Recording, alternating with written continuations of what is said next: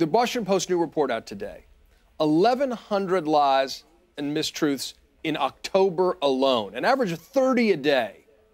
That's a land speed record of lying, people. Yeah. There's no one you know in your life that lies that much. And yet this is from the bully pulpit of the presidency. That's disfiguring to our national debate. Let me just read what the Washington Post says about that. In the first 9 months of the presidency, the president lied an average of 5 times per day. But in the 7 weeks leading up to the midterms, it's an average of 30 lies a day. Well, here's Exhibit A. So, Abby, they've put out what they call a Department of Homeland Security fact sheet about the migrants who are probably roughly 1,000 miles away and coming to the border. They say it's just hard to know what's true in here, okay? So one of the things they say is over 270 individuals along the caravan route have criminal histories, including known gang membership. But, Abby, they give no source for how they know this. That's an awfully specific number, but they don't say where they've come up with this, who is telling them this. And the reason that they've lost the authority, I think, for us to believe them, is because Kirstjen Nielsen, the head of Homeland Security, said something like this on June 17th. We do not have a policy of separating families at the border, period. That was what she tweeted out on June 17th. So, you know, millions of people in their own lying eyes were told that they were wrong. So when they put out this so-called fact sheet, it doesn't ring necessarily true to people. That's absolutely right. When there are so many lies happening all at once, it's impossible to tell the truth from the lies.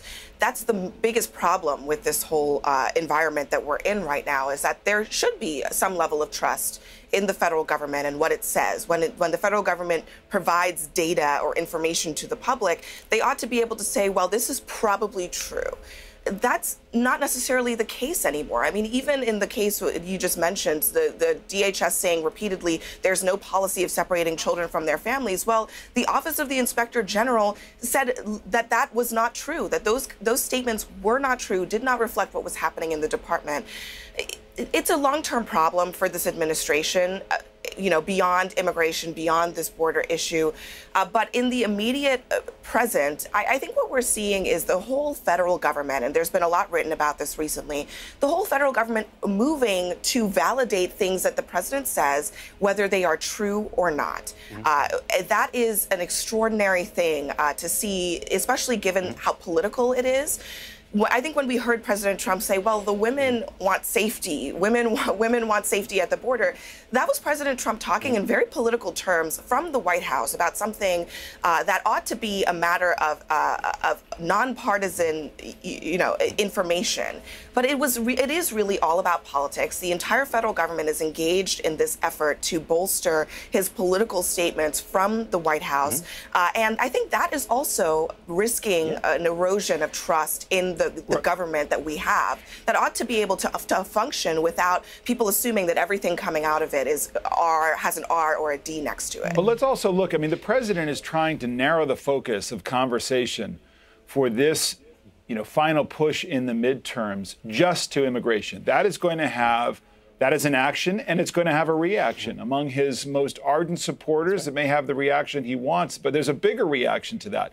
Members of his own party and certainly opponents of his who are calling this out for what it is, and journalists calling it out for what it is, which, among other things, is complete failed policy. I mean, this is a Republican who's led a Republican Congress who hasn't been able to solve the immigration problem, and so this is what you get is empty rhetoric. But there's a lot more going on. As important an issue immigration is to Republican voters, almost 40%, so it's significant.